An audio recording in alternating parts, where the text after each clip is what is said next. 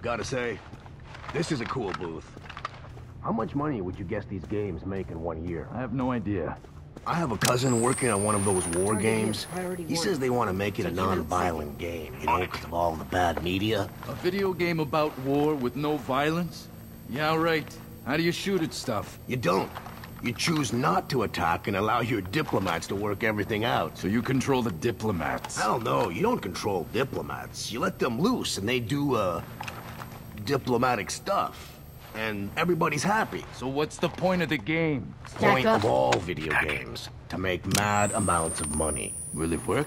Hell yes it will. Man, we are so in the wrong business. Are you kidding me? I killed at least 100. You? Let me see. 255. No, 6. 250... Man, you're shitting me, right? No, I'm just kidding. What? I'll cover you!